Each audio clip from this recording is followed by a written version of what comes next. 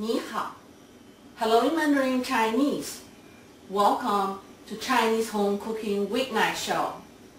Our demonstration today is how to reconstitute dry mushroom. Let's get started. Here's the list of ingredients.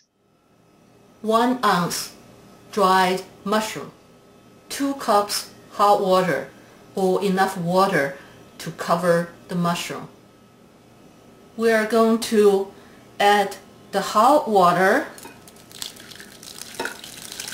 to the bowl with mushrooms in it, or enough water to cover the mushroom, and then place a plate on the top so to make sure that the mushrooms are submerged in the water to wait for about 15 minutes. It depends on, the soaking time depends on how big the mushrooms are, until the mushrooms are plump and soft. It's been 15 minutes.